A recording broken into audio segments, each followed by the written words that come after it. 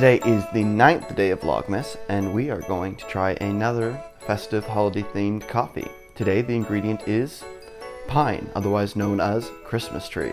Unlike last time where I just gave you the best recipe for making eggnog coffee, I want you guys to journey with me on figuring out what's the best way to extract the delicious pine flavor into the coffee. Today our methods will be all natural pine oil, a fresh picked steeped branch, fresh chopped pine needles poured over with the coffee, and a royal pine tea bag. First we're going to start with the full branch steep. Here I just have, about a 3-inch branch off of a pine tree. I'm just gonna dunk it right in there and let nature do its good work. Just pulling those delicious pine oils right out of it.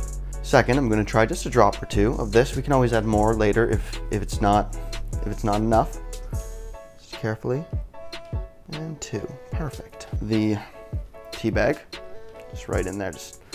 It's not going to get all quite covered, but you got this, you can anchor it around the handle. And finally, I'm just going to fresh chop right now these pine needles. You really want to wait to the last second. You want to keep it locked in there up until the last possible second. So I got about 3 grams here to go with the 15 grams I'm using in my filter. Just like last time, these are all 16:1 ratios with 15 grams of coffee to start. I'm just going to simply and deliciously pour over this coffee. Get that nice bloom to start. Let it breathe for a few seconds. We're just gonna do one pouring session here. Smell those aromas. I mean, unfortunately you can't at home, but when you try these, it's just delightful. All right, and now for the moment of truth. First, I'm going to try the natural steep. Also, if you are suffering from scurvy, adding pine to your coffee is a great source of vitamin C. Not bad, not bad. Not quite as piney as I'd like it though. Let's put the oil. Yep, no, that's definitely got more of a kick to it.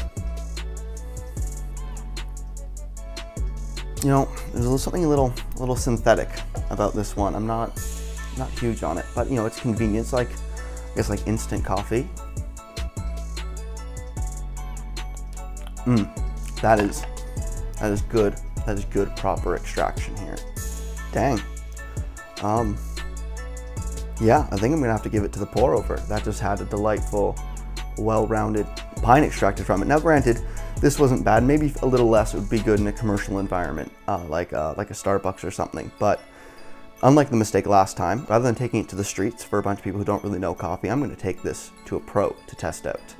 Alright, so I've got here my friend Beth, who you might remember from decorating my beard. She actually also manages a coffee shop, so she knows good coffee. So I want you to try this. Try to guess a Christmas flavor in this coffee. There's a Christmas flavor.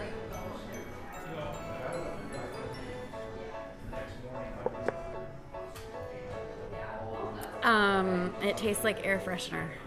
Well, no, actually, I didn't use it turns out that tea bag was supposed to be an air freshener.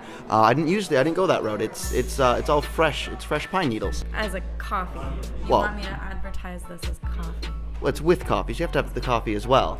We're putting this in coffee. That's the idea. It's festive. It's made from like real Christmas trees.